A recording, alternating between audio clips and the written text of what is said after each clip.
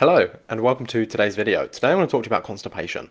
So if constipation isn't a problem that you have, it's not a problem that you're facing, it's not a symptom that you have to deal with, today's video is probably not for you, but I would encourage you, please share or tag this with somebody that is constipated, because being constipated is a serious, serious problem. It's one of the, if you don't fix this problem, it's going to make everything else you do very ineffective, because this is like the foundation of how your body removes toxins from itself. So whatever you're doing, you can do all the detox, you can do the fasting, you can do all the different supplements, you can do the perfect diets. Like if you don't poo, you don't heal. It just doesn't happen. And if that's not you, please share it with somebody that is, because they need to hear this. And if this is you, or if somebody has shared this with you, then welcome. We're going to talk about why this is such a sinister problem and actually provide you with some solutions. And these aren't just going to be the bulk standard, crappy ones you get from the doctor's office, you need to drink more water. You should take this fiber supplement. Maybe you should lose some weight, or maybe you should walk or move more. Not helpful. Doesn't fix the problem. I'm actually going to give you some solutions today, and I'll also tell you. I'll say this. I work with people one-to-one resolving constipation, and I have about an 80% success rate in 6 to 8 weeks. So this is a solvable problem. I have other videos on YouTube about this. This isn't the first time I'm talking about it. This is solvable. I've done it. I've gone from 10 days constipated, bloody hemorrhoids, really solid, really hard stool, to bowel movement every single day, no problems. And you can do this too. I'm not the first. I did this obviously first with myself. I've done this with hundreds of people as well. So solutions are there. You can fix this problem. You just have to understand it. Today I want to focus a little bit more on why this is so bad, and I'm going to touch on some solutions. But I have other videos about that I'll reference you to towards the end. Why is constipation so bad? Why is it the first thing that you need to focus on and fix and solve if you're constipated? So everybody knows. And if you don't know this, again, where have you been? Have you even been on the internet in the last decade? All of your disease begins in your gut. Hippocrates, father of Western medicine, all disease begins in the gut. If your gut has some dysfunction, you need to fix it. You need to look at that. That's a really high priority. And constipation, I would say, is top of this list, because if you don't have a regular bowel movement, that stool that stays inside your body there's a process that occurs called auto-intoxication, which basically means you're poisoning yourself from the inside out. So you can think about, you don't have to be a genius to figure this out, You can think about poo, Imagine the smell. It's toxic. It's full of stuff that you actually want to get out of your body. You don't have to be a genius. You don't have to have a medical science degree or anything to know that you want poo out of your body, The longer it's in your body, the worse that is. And this is because your body uses it, bowel movements, to remove I would say a majority, 80% plus toxicity that your body is exposed to. So this is toxins from your environment, this is toxins produced in your own gut, and this is toxins produced in your own body as well. Being alive produces toxins. When your body is functioning, when your cells are creating energy, they create reactive oxygen species. Proteins get denatured, things get broken down, you have waste. That's part of life. You know what it's like living in a building. There's always stuff that needs to go in the bin. There's always stuff that needs to leave the system. And that's what your bowel movements do in your internal system. They allow things to go. They allow you to let go of things, especially toxicity.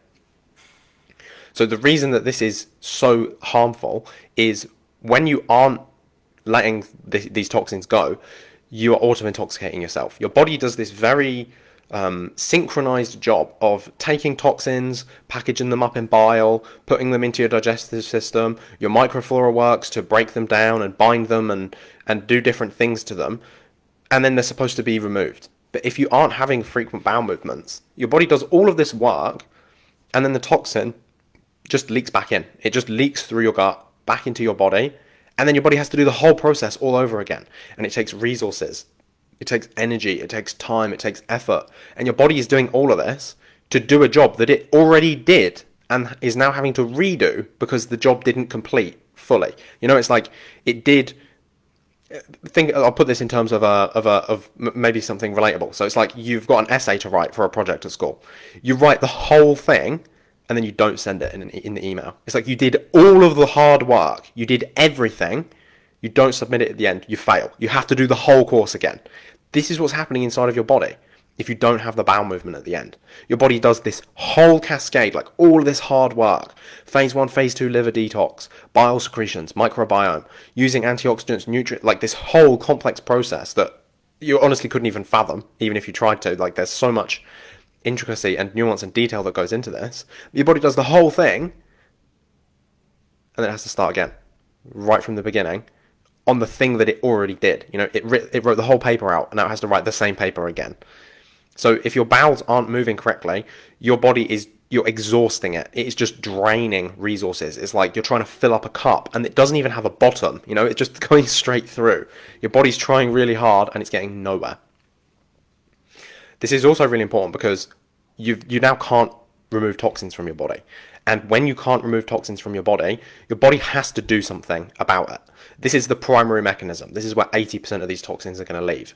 If it can't put it out this way, it's going to try and put it through the 3 backup mechanisms that we have. The 3 backup mechanisms being the urine, the sweat, and like the skin surface, and exhalation, so we can breathe some toxins out as well. But when this is happening, like, these are backup mechanisms. These aren't really the main way that these things are supposed to leave the body. So this can cause symptoms in these different areas. You know, this can cause interstitial cystitis. This can cause bladder infections. This can cause urinary tract infections. This can cause problems in the kidneys, kidney stones. This can cause a lot of different problems in these associated areas. This can cause skin problems like acne, psoriasis, even like peeling, flaky, like dandruff, even skin infections like candida, toenail fungus. These can all be because your body's trying to push toxins out through the skin because it can't push them out through the way that it actually wants to. If it's trying to push them out through the lungs, you can get all different types of respiratory problems. You know, you can get the postnasal drip, like, I know how annoying that is. Sinus infections. You can get asthma. You can get all, like, basically any condition that's connected with your lungs. These can all be connected because your body is trying to push toxins out through these. Another layer to this is when you are experiencing autoimmune symptoms in these areas. So autoimmune skin problems, autoimmune lung problems, autoimmune bladder problems. As the toxins are bioaccumulating in these tissues, the body triggers an immune reaction against them. Your body will prioritize to detox toxins if it can. If it can't, it will activate the immune system to attack them instead. So this is why. So if you've got, say, like MCAS, CIRS, multiple chemical sensitivity, your body is overwhelmed with toxins, and those primary mechanisms are overwhelmed. So it's like, okay, we'll activate the immune response. We'll activate the mast cells. We'll release histamine. We'll attack this in a different way. We'll go about trying to solve this problem in a different way because the way that the body's trying to solve it can't. So this is going to put a lot of extra pressure and a lot of extra weight on all of these other systems. This also encourages your body to develop parasites and pathogens. First of all, you've got basically food mass in the gut, like parasites, organisms. They love to eat these things, so they're going to eat them first of all. But secondly, these things are toxic. Like, if you've got a lot of toxins that are being held in the gut and they're reabsorbing, the body will say, okay, let's move something in there to try and bind some of these things, to try and keep some of these things in the gut. And then you develop worms. You know, and the worms, they're eating your stool because they're holding the toxicity in your gut because there's nowhere for it to actually go. You can never resolve the parasites, the yeast, the candida, things like that, if you aren't having bowel movements, because you're just bioaccumulating toxins and your body is adapting and it's trying to survive the best way that it knows how. So you can see symptoms everywhere. You can and a final point here, the liver is so strongly influenced by what's happening in your gut. If your gut is going well, your liver will love it. Like, it really helps your liver. If your gut is struggling, the liver is the place that's going to take the most damage. This is because every single thing that comes from your digestive system, before it reaches your full circulatory system, it goes through the portal hepatic vein through to the liver first. So your liver does all of this hard work putting all these toxins into the stool, and then they reabsorb. They go straight back to the liver. So if you've got liver dysfunction, if you've got liver disease, if you've got NAFLD, if you've got gallbladder problems, you know, if you've had to have your gallbladder removed in the past, or you have gallstones or things like that, and you have constipation, like this is the thing you have to fix first, because all of this is just putting so much weight on your liver, and your liver is just not, it's just not going to be able to keep up. It's impossible. It's doing the whole job, and then it doesn't get the outcome. It has to do the whole job all over again. And when your liver struggles, your whole body will struggle. You will have low energy. You'll have brain fog and fatigue. You'll feel lethargic. You just won't really feel animated. You won't feel in love with life. You just won't be able to stretch all the way to do all the things that you want to do with your life. You'll be like half showing up here, procrastinating that. You're not able to put enough effort and love into relationships and into your family life. Not able to really like passionately pursue your career because you just don't have the energy. You just can't. And it's because all this energy is being used by your liver doing the same jobs over and over and over again, and never getting the outcome, which is the bowel movement at the end. So how do we fix it? Totally solvable problem. Again, I want to re-emphasize this. I was constipated for more than 10 days. You know, I would have 10 days before a bowel movement for at least 6 months, I think maybe even a year. This is like on the more severe end.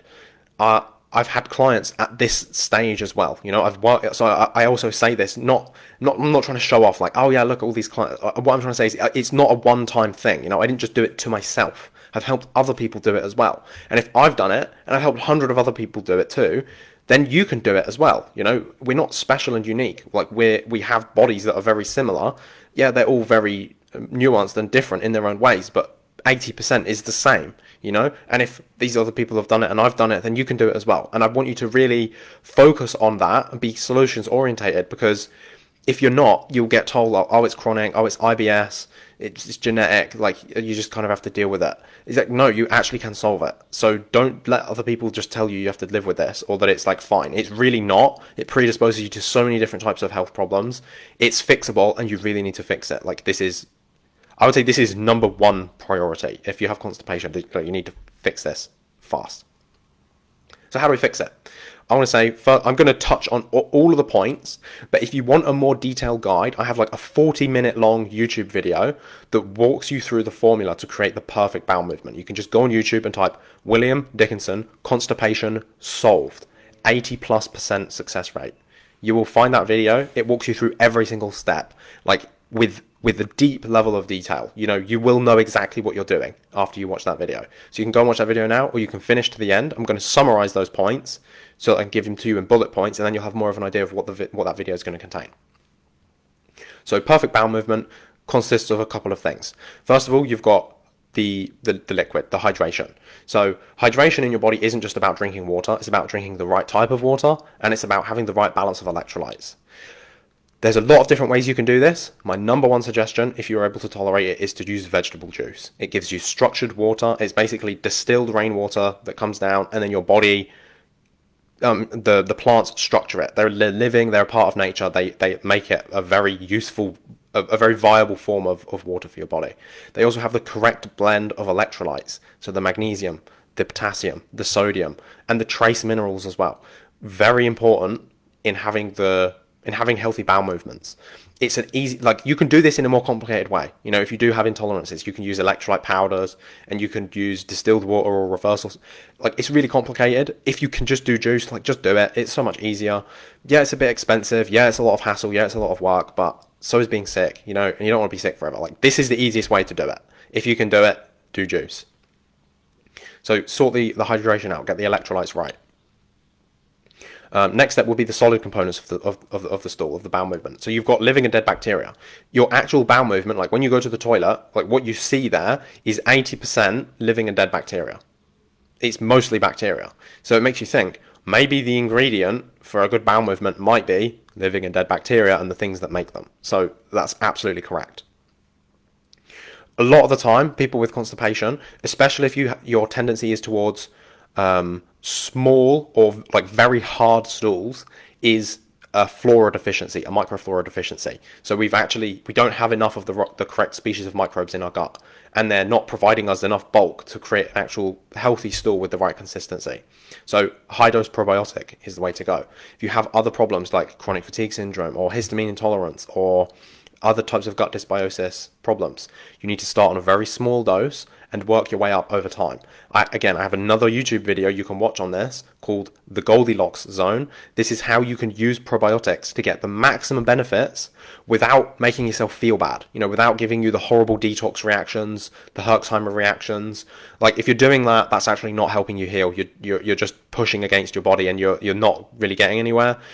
The magic with taking supplements, and especially things like probiotics, is taking as much as you're able to without causing any negatives. So if you take a bunch of probiotics and they give you diarrhea or they make you more constipated, you've actually not helped yourself. You've actually made the problem worse.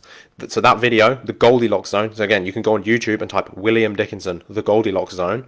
It walks you through how to find your optimal dose of probiotics and build it up gradually over time so that you can restore the microflora to your gut, and then you're able to have a bowel movement again. Next thing I would look at would be soluble fiber. So this is not the same as when you go to the doctor's office and they say, oh, here's some Metamucil, or here's some psyllium husk, or here's a fiber supplement. Like, that's not the right type of fiber that your gut needs. If you actually look into it, and you can go on Google Scholarly, you can look at the articles. Constipation is inversely correlated with fiber, which means if you are constipated and you take fiber, it actually makes constipation worse. So reducing fiber, and in these studies, they're looking at insoluble fiber. So this is the psyllium husk. This is these aggressive, harsh types of fibers. These actually make you more constipated, and reducing these can be helpful. But ones that do help you, the type of fiber that is very helpful for constipation is soluble fiber. Soluble basically means it's the type of fiber that can dissolve in water. So this isn't the really harsh fiber of like kale leaves or like the psyllium husk or these fiber supplements. This is a very useless form of fiber. It's very irritating to the gut. It's not very helpful. It actually makes constipation worse. And you probably know that already, You probably had these problems, go to the doctor, you tell the doctor and he says, oh, here's a fiber supplement, and your constipation actually gets worse. Or maybe it makes your stool bigger, but it's still really hard, it's still really dry, it's still not a healthy bowel movement, and it's still irregular. It's the wrong type of fiber. So soluble fiber is what we want. Soluble fiber you find in softer fruits and vegetables. So for example, imagine like a mango. A mango, you can imagine that fiber in there is very soft. There's soluble fiber in everything. It's just there are some things that have more insoluble fiber. So again, juicing is really nice here, because with juicing, basically what you're doing is you're concentrating the soluble fiber, which is the type of fiber that you want, and you're removing the insoluble fiber, which is the part that makes constipation worse and gives you more problems. So juicing is a really nice option here, because it allows you to concentrate what you want, and then side benefit, you also get the electrolytes, the hydration, and there's a bunch of other benefits to juicing as well. Amazing modality if you're able to tolerate it. So you've got that, and it removes all of the insoluble fiber, which is the one that's actually correlated with making constipation worse. Those things alone are more than likely enough to resolve this problem. Like, I would say 60 to 80% of people that I work with, these changes alone, give it 4, 6, 8 weeks maybe, is enough. Again, it depends on your probiotics, how quickly you're able to increase your dose. Some people are more sensitive and it takes some time. Some people can just jump right in at like 200 billion, 400 billion CFUs, and they're like, oh, constipation's fixed in a week. It's like, that's possible.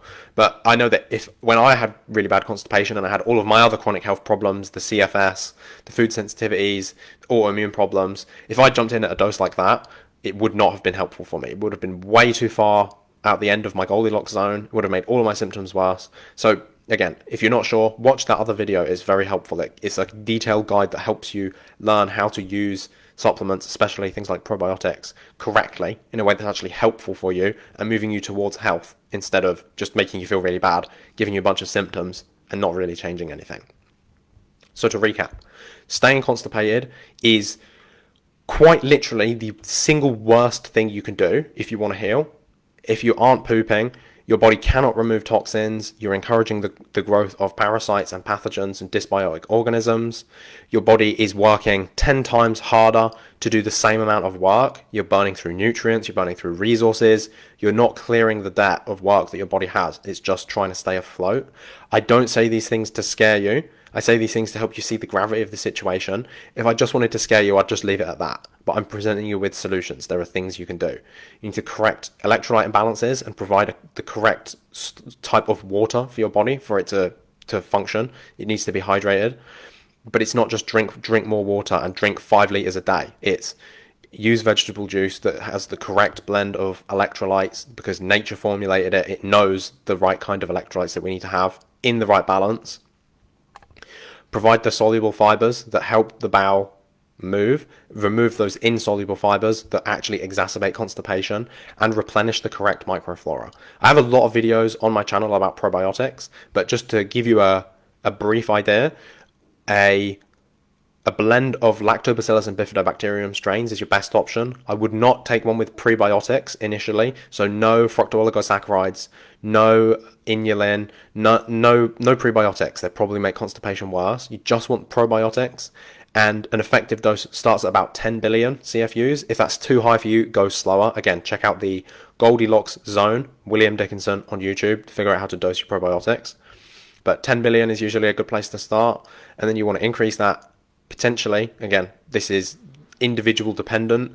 Some people need dosages upwards of 1 trillion CFUs, which is very high, but you have to listen to your body and see what your body's saying. You know, if you can take 1 trillion CFUs of probiotics and you don't have constipation anymore, like, listen to your body. It's smart. You fixed the problem. That's what it needed. But that's not the case for everyone. So you kind of have to play it by ear. Again, please watch that video, because something that's very frustrating for me is when people say, like, you're telling me to do things that are, like, bad for me.